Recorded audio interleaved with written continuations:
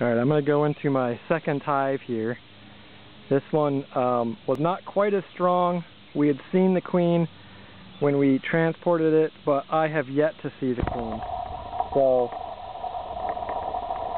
I'm going to be looking for my queen. I also wanted to check a couple of these frames, see how they're doing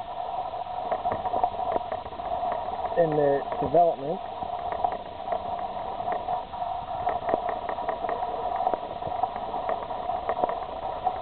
Take a look at this frame here. Excuse me one guys.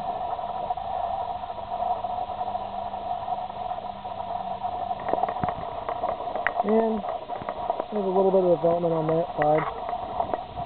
And a little bit on this side. Nothing major, not quite as far as the other colony.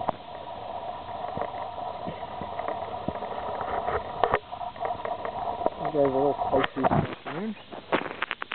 Turn around.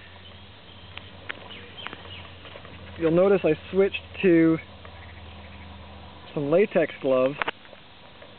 Much easier to handle these. I'm going to put this down. And we're going to pull out a frame here.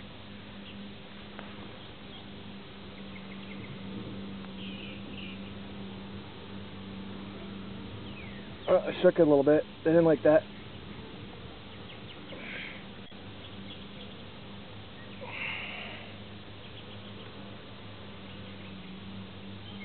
One of these full frames, considerably heavier. Again, you got the honey up in the top corners. You've got brood that's capped, means that they're about ready to come on out of their shells.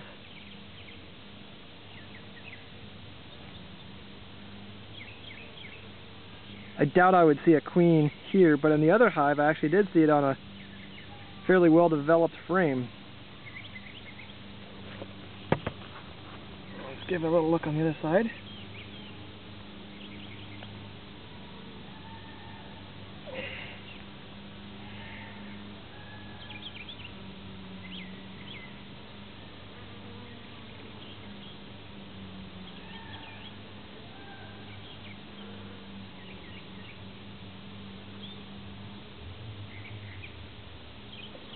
They like this less the cooler it is, so it lets the heat of the hive out. A lot of honey in this frame.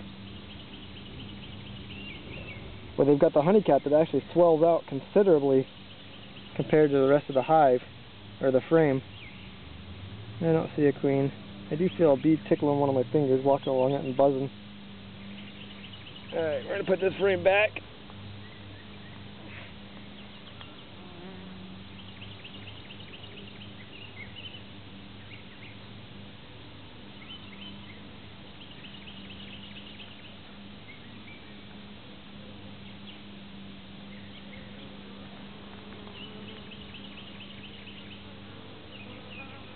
This is a little scarier since I don't have the thick gloves on. If they decide they don't like me, it's going to hurt. And there's a bee who is kind of feisty and checking things out.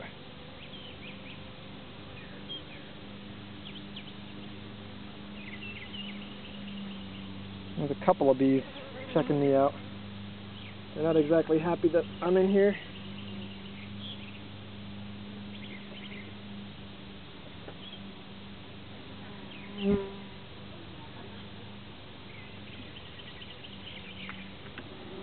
Make a little smoke.